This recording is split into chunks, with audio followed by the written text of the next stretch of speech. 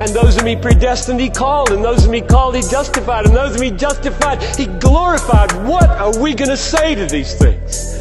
If God is for us, who can be against us? He who did not spare his own son, but gave him up for us all, how shall he not freely with him give us all things? Romans and doctrine and Christian theology and what we are to believe as the scriptures say. Well, I hope so. And now we're getting into the meat of things. After we learned we're totally depraved, but we learned that we are now drafted into the family of Abraham, and now that we be reconciled with Christ, not through a physical circumcision, but the circumcision of the heart. And then we've learned that although all men have fell into sin because of one man, the man Adam, we learned last week that we were redeemed because of another man, the second Adam, Christ Jesus our Lord. And so now because he has saved us, we have now been grafted into his family and are able to be joint heirs with Christ, who is the firstborn of those. And we'll kind of get into all of that, but let's start here in Romans chapter 6, and we'll read, there's so much meat, there's so much good stuff, but we're going to go ahead and read from verse number 4. Romans chapter 6, verse number 4. And if you got it, say amen, so I know when I can move on. Okay, cool. We got it, we're good. All right. I'm reading from the CSB. It is our tradition. So if you're on your app, your thing, go ahead and switch it to CSB for the sake of continuity. And it reads as such. Therefore, we are buried with him by baptism into death, in order that just as Christ was raised from the dead by the glory of the Father, so we too may walk in the newness of life. Let's pray. Father God, in the name of Jesus, we ask that you have your way. Bless this message. Let it touch the hearts and minds of your people, conforming us more and more into the image of your Son. We thank you. We ask that I decrease and you increase. Order my steps and order my voice. In Jesus' name, I do pray. Amen. Okay, if I was going to give you a subject or a title for tonight, it's Leave It in the Grave. Come on now, Leave like that. it in the grave. Now listen, I love a good zombie movie. I don't know about you guys, a good zombie flick, maybe not. See, most of the time I don't like scary movies. I'm not into being afraid, okay? God did not give us the spirit of fear. Come on. So I normally stay away from a little scary movie. Plus, there's usually a bunch of BC actors, and they're just not that good, right? So I usually skip out on the scary movies. But a good zombie flick, I don't know, something about it. It doesn't really scare me, but it's like intense. It's like, don't go in there. Don't you do. I know they move. And they're not really scary because zombies kind of move slow. They don't like run and chase you down. They're like the World War Z zombies. Those ones wasn't cool with those ones. They gave them sprinting abilities. Like, I don't know when the dead thing moves that fast. Yeah, right. But like the normal zombies really ain't that scary, right? But I watch those, and usually they all have kind of the same setup, right? So you'll have this one guy who gets infected because he did something weird. He went like to some deep African jungle and ate some fruit that he had no business eating of, or some bat hit him, or something strange happens, right? He gets in contact with something that he had no business getting in contact with. Oh, that's a preach to somebody. Anyway, he gets in contact with something he had no business getting in contact with. And so he becomes the first one infected, right? And then he goes back to normal civilization, suddenly starts not feeling good. He dies, gets back up, and he's like some creature now. He goes and sees somebody else and bites them or scratches them or whatever, whatever your study of zombieism is, whatever. He does that and it passes on, and now one person becomes a zombie, then another one, and then another one, and then another one, and all of a sudden we got this zombie outbreak all over the place. Right? And then we got like a serious problem. Then you got like the zombie force comes in. And, well, you know how the story goes, right? So this is like the normal plot. They all just have the same plot as like they're teaching some sort of truth like they got from somewhere. I don't know. There was a one man named Adam, right? Check this out. I don't know. This might correlate. It might. There was one man named Adam, and he was good until he went and ate something he had no business eating, my God, today. And when he ate what he had no business eating, he became infected. Oh, my goodness. And the wages of sin, as the Bible tells us in Romans 6:23, is death, right? The wages of sin is death. So now now sin and death are married in such a way that they can't be divorced out in Scripture. They're one in the same. To sin is to die, and you died because you sinned, right? So he became infected with this, and now he died, and because he died, now everybody else has been infected with this zombie outbreak, this sin outbreak. Right. Y'all picking up what I'm putting down? See, there's some kind of correlation here between dying and spreading something when you had no business touching a thing. Lord Jesus. Can I start there? Can you just take your hands off of stuff you ain't got no business touching? See, God has given us grace and he's given us mercy, but sometimes if we act outside of his will, act outside of what he tells us to do, we can become infected and now spread our disease. Jesus. We wonder why some of us got so many problems. Well, let's just keep going. If we get into the book of Romans, it talks a lot about death and being dead to things, right? That's the general idea here in the book of Romans, is that we are now dead to things, and that we have got this infection in us. But we died with Christ, and now we rose again. That's the good news, right? That's the good news of it, right? That's the verse we wrote, 6 and 4. Romans 6 and 4 says, yes, we died with Christ, who paid the price for our sins, right? So if we died with him, then we get to raise with him. And so we're like, this is not the kind of zombie that kind of moves slow and falls apart and all this. No, we get to raise with him in the newness of life. Doesn't new life sound good? Isn't that a term that sounds a bit familiar to us? See, in the 60s and 70s, this term in Christendom kind of got really popular, saying that you're born again. I'm a born again Christian, right? When we used to just say we're Christians. That was the normal thing for a couple thousand years, and all of a sudden we have to qualify it and say that we are born again Christians. We have to make this qualification because so many Christians had just a form of godliness. They had this Christian ideology, but didn't really believe in Christ Jesus. So they had to say, no, I'm a born again Christian. We have to make that distinction. Why do we make that distinction? Because there was something new about the experience we had. There was new life. So for us to have new life and to be born again, would not suggest that at some point we had to die. We often say, I'm born again. He rescued me. I'm a new creature. In Christ, I'm a new creature. And so this old things have passed away. I buried the dead man. But yet the dead man finds himself like a zombie. See, most zombies, they come back right away, right? But some zombies, if y'all remember that, see this guy named Michael Jackson. I don't know if you ever heard of him. He did a little music in the 80s and 90s, 60s, long time. He did a lot of music. Anyway, he had this song called Thriller, right? And it used to spook me out when I was a kid. I really shouldn't have been watching it. I was too young. But anyway, I remember I was watching it and had the little beat come up. And I was seeing Michael was running around and Michael was dancing. And he was doing his whole thing. But it always got to this part where all of a sudden Michael looked like he was dead. And I was like, whoa. Eyes would get yellow and all this stuff, right? And then all of a sudden, you would have all these things, these zombies coming up out of the grave, pop-locking. They was coming up. They was doing all of this, right? Coming up out of the grave. And it was like, what in the world? This is terrible.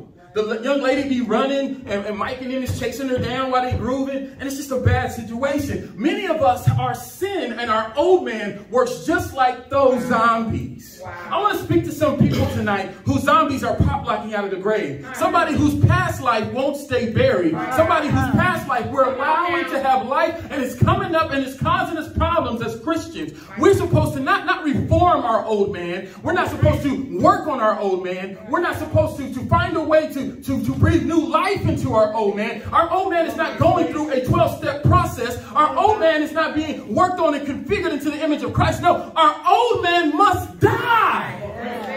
Yes. Our old man must die and be put in the grave and buried. How else will we be born again if we don't die to our old sinful nature? Let's get into some reading. So, let's go. We're still Romans, the 6th chapter, chapter 6, verse number 1. Starts off with this whole old saying that we've heard and we've dealt with, and we've dealt with it a little earlier. We'll continue to deal with it throughout the book of Romans, but it's this question that gets asked again. What shall we say then? Should we continue in sin so that grace may multiply. Here's the big question, right? We just finished chapter 5. We're talking about grace. We were saved by grace. It was Christ who graced it to us. Grace meaning that it's unmerited favor, right? We didn't do anything to earn it. It's freely given. So if we're preaching as Christians of grace that is freely given, are we now saying that it's okay to sin? Are we saying that if we sin, that only shows more clearly the glory that God has, so we should continue in this action? No. Absolutely not, is what we get in verse number 2.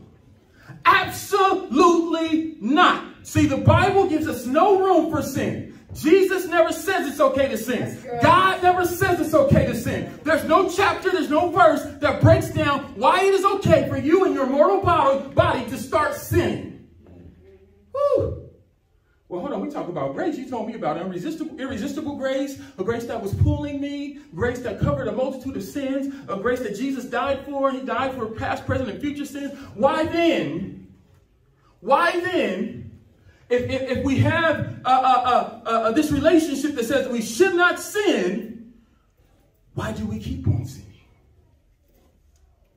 If I'm supposed to be dead in my old nature, why does my new nature, this new man that you say that I am, because of my conversion, because of my experience with God, why does that new man keep on sinning? Ooh, that's the big question, right? That's the elephant in the room. We'll address it in a minute. But first, we got to deal with something I call loophole theology. All right. Loophole theology. What is loophole theology? It's the idea that I'm going to study the scriptures, I'm going to live in relationship with God in such a way that I figure out ways that I can kind of like get away with stuff. That's what this question is, right? Should we continue in sin? Some people say yes.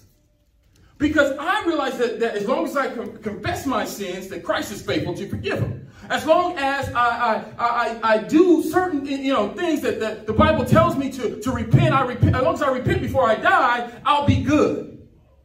We kind of taken on this mindset that tries to find a loophole in serving God.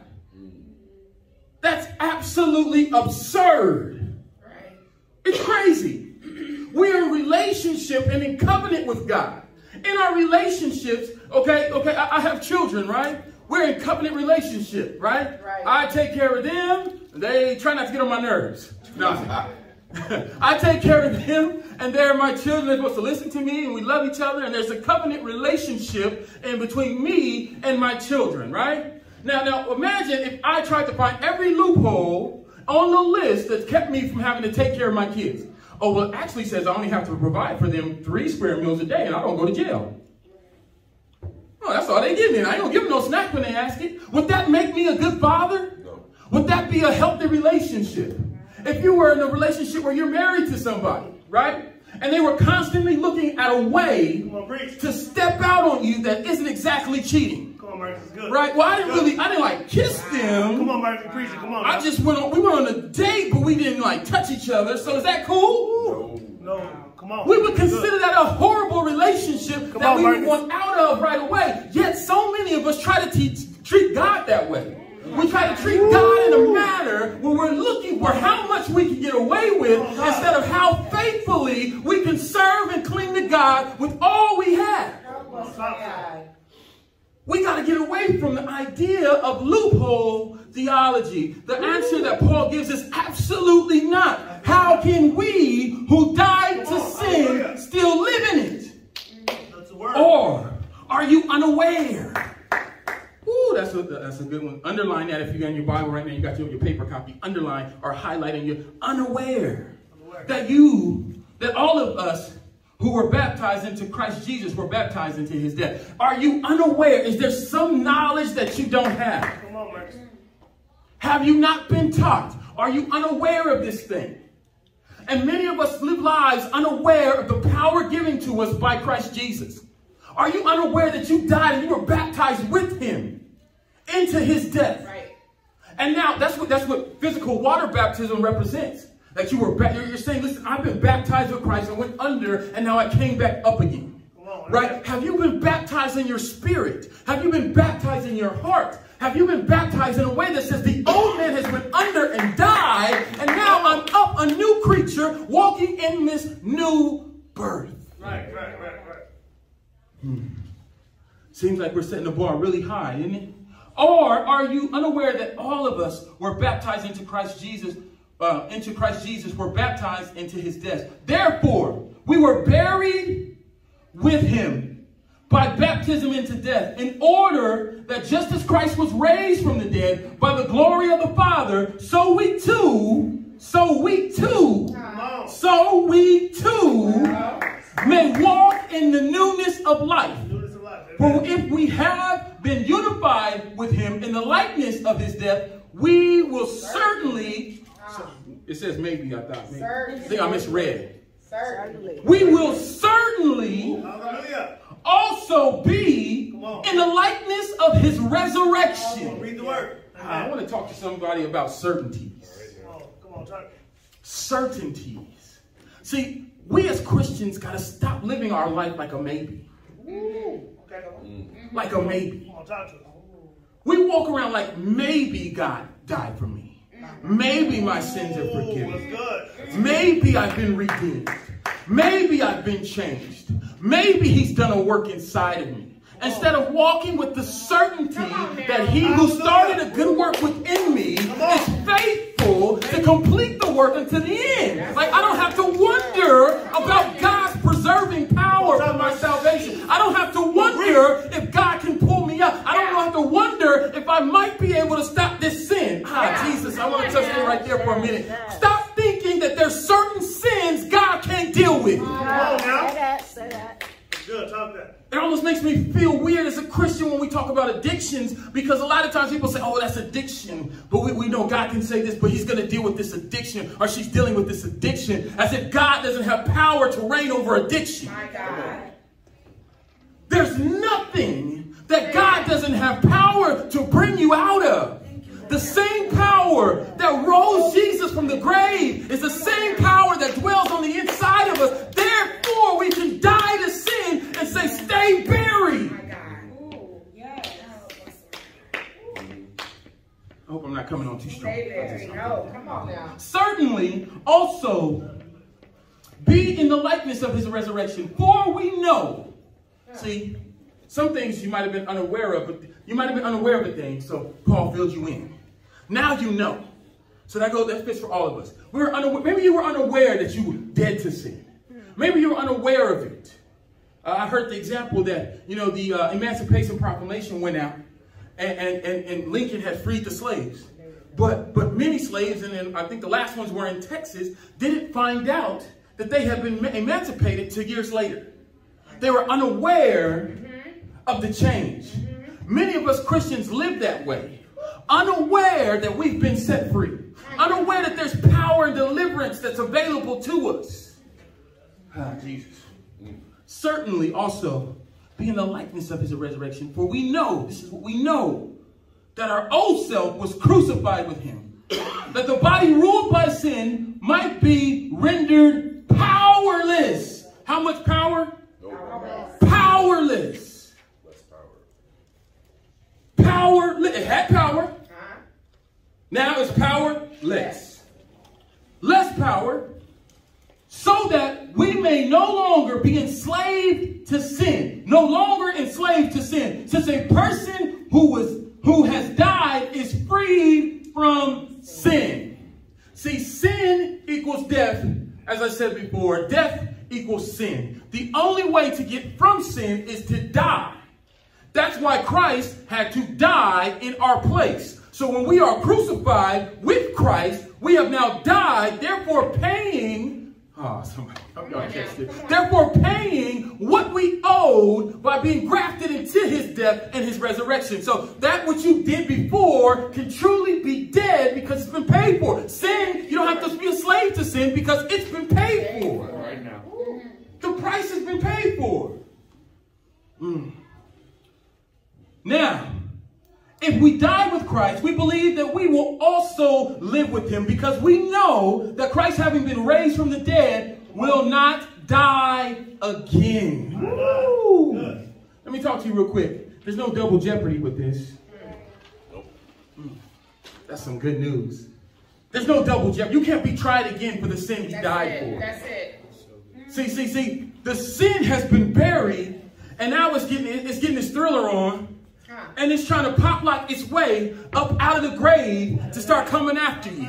Start dragging you down. To try to catch you. To try to corner you. But that thing can't get you again. You no longer have to be a slave to it because the price has already been paid forever. Forever. Hallelujah. Forever. Thank you, Jesus. My God. Ah, Jesus. Raised from the dead will not die again. So we're going to go to verse 10. For the death he died to sin once for all time. But the life he lives to God. So you do consider yourselves dead in sin and alive to God in Christ Jesus. I want to focus on that word consider. Or if you're reading King James Version, it might say reckon. I reckon myself dead.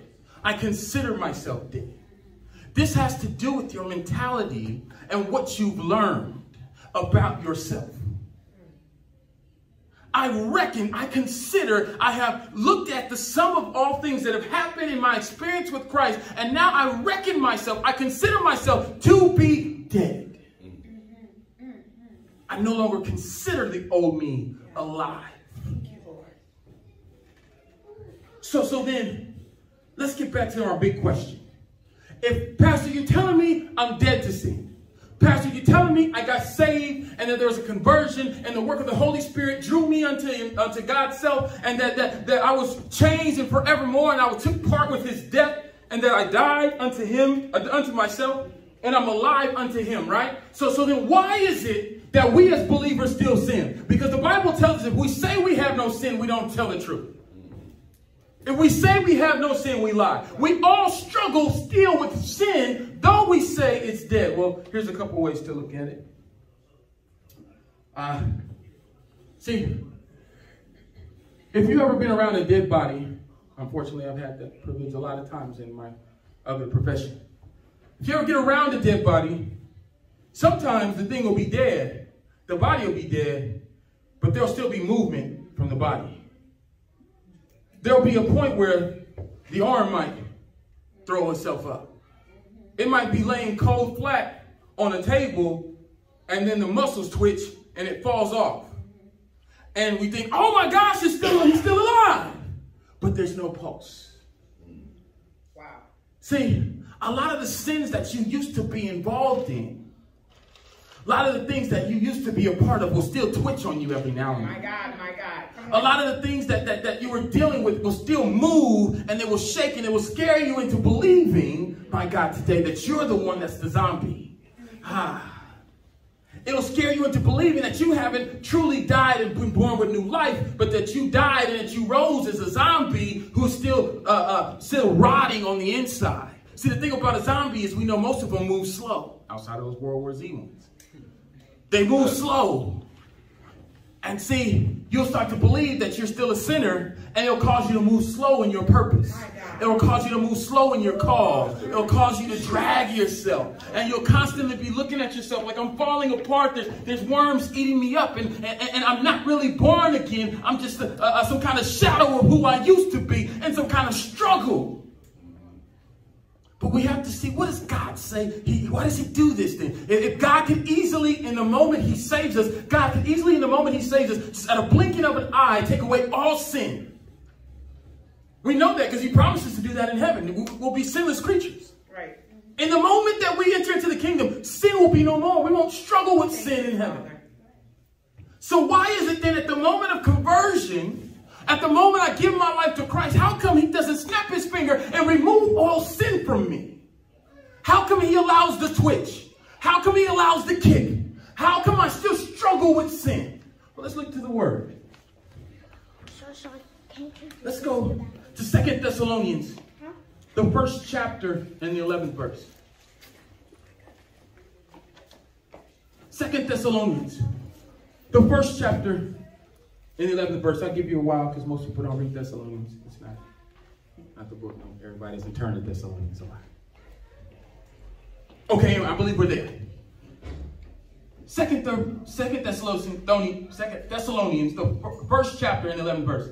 In view of this, we are always praying for you that our God will make you worthy of his calling, and by his power fulfill your every desire to do good, and your work produced by faith. In you, right? And real this, we want God to make you worthy of the calling. And by his power, he will fulfill your every desire to do good. See, he's conforming you in this time.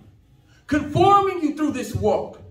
Conforming you and making you, not doing it quickly, as it causes us to lean more on Christ to help us fulfill every good work. See, if I was changed in the instance of a blink of an eye, if I was changed in the snap of a finger, how would that affect my ability to rely on Christ for everything? The fact that the old man still twitches, the fact that the old man still tries to climb out of the grave, and I constantly got to kick him back down, makes me rely on Christ even the more. That the beauty of the sanctification process is that I cannot do it within myself, but this makes me lean and trust more on Christ Jesus to bring me on to salvation. Knowing that he has keeping power, knowing that he won't let me fall, knowing that he won't let it overtake me, he's going to take me through the sanctification process, and it's going to grow my love and stir my affection for him daily. Amen. One of the best things about my walk is that I know it's not me.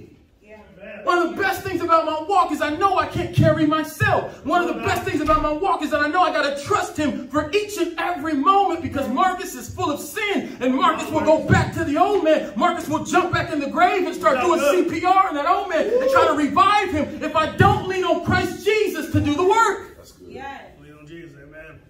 Right. Let's go to the book of Jude. Come on, yes. I want to drive this home. The book of Jude, I got to tell you a chapter, just verses. If you're a Bible reader, you know. The 24th verse, this is how it concludes with this incredible doxology. That's a systematic praise. Doxology, systematic praise. This incredible systematic praise that the writer gives us. He says, now to him who is able to protect you from stumbling. Ah, Jesus.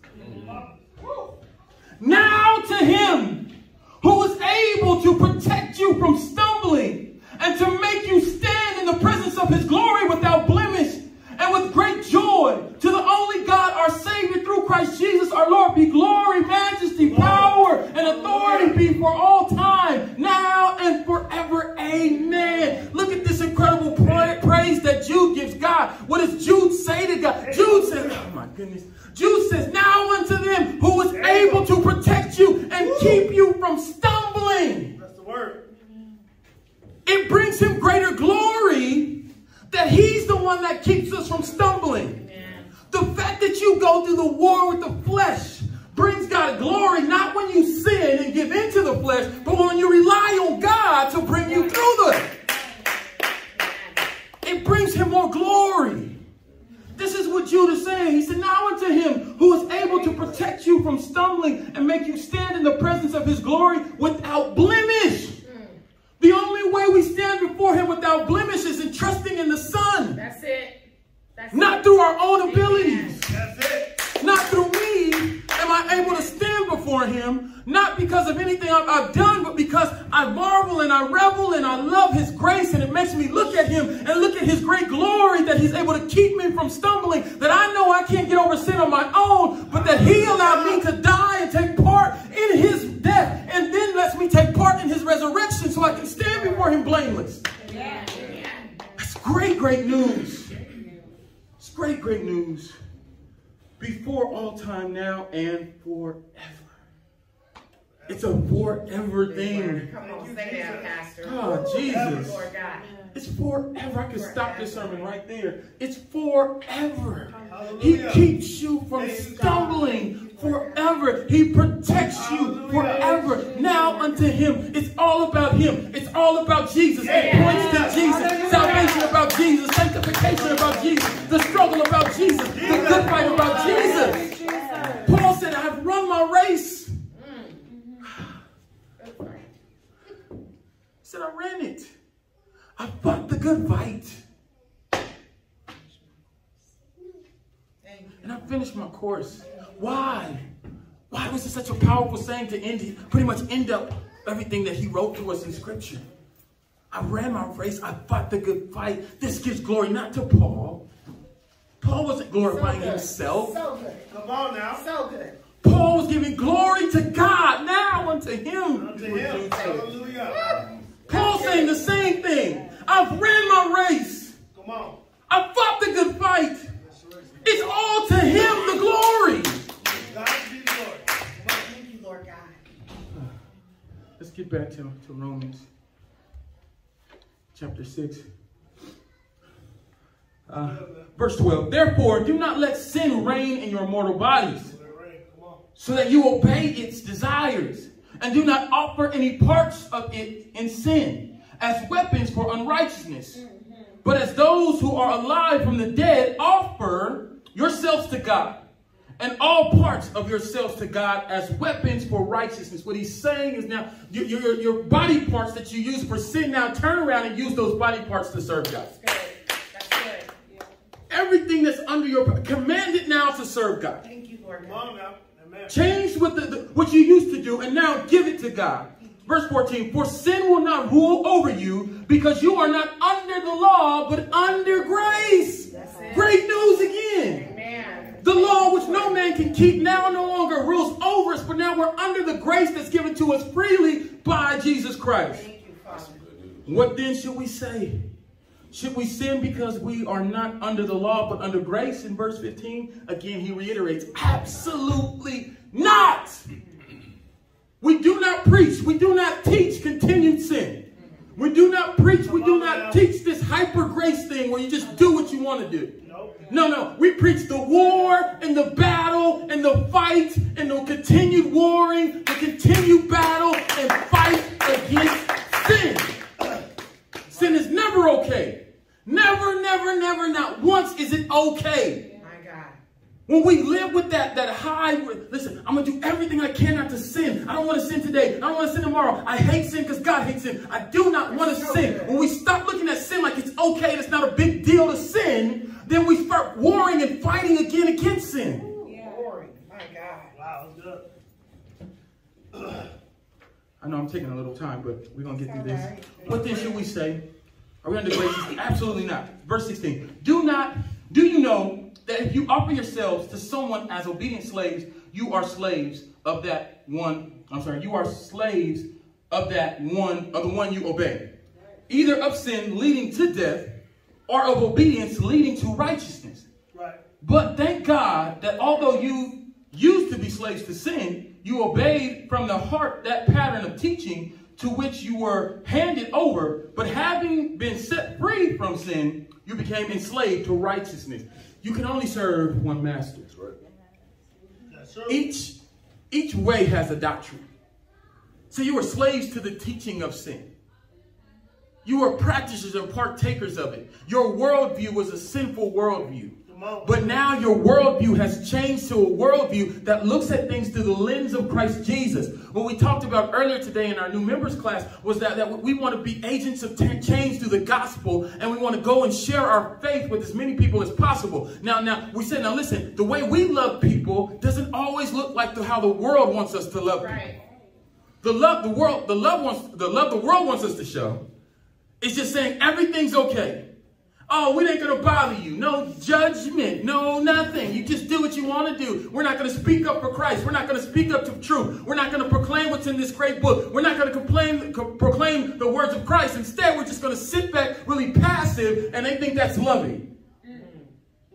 I often use the example, if you see somebody running to a cliff and you say nothing because you don't want to bother their run, their jog, Come on now. that's not love. Right. Love would be yelling, stop!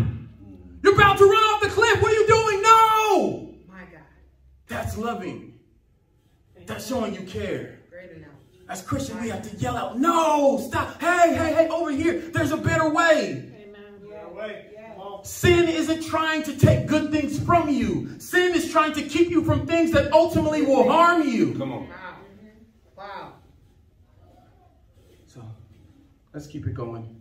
I know I'm in kind of long.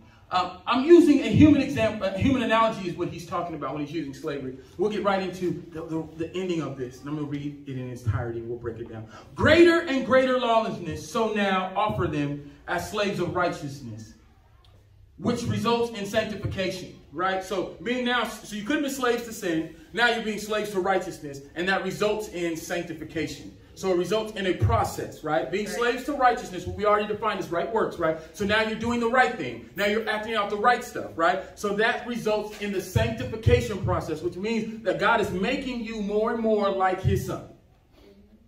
It's a process, though. Okay? For when you were slaves to sin, you were free with regard to righteousness.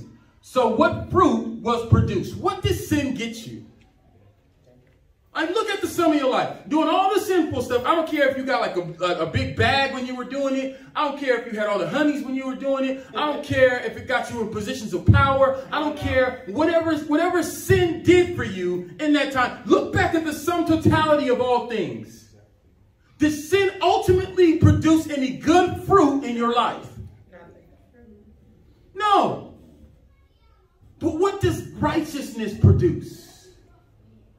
What does following Christ produce? Eternal life. Eternal fruit. My God. Eternal life. My God. Blessings that will never, never, never, never cease. Thank you, Lord. Let's wrap this up with verse 23. For the wages of sin is death. My God. But the gift of God is eternal life in Christ Jesus, Thank you, Lord. our Lord. Thank you, Lord. As Paul sits there talking to the group of, or writes to the group of both Gentiles and Jews, this mixed group of Christian believers now forced together in Rome to worship together again after years, 5 or 6 years of separation. As now he's telling them, what is it that we should do with sin? How should we look at sin? We should look at sin as the wages of death. Right.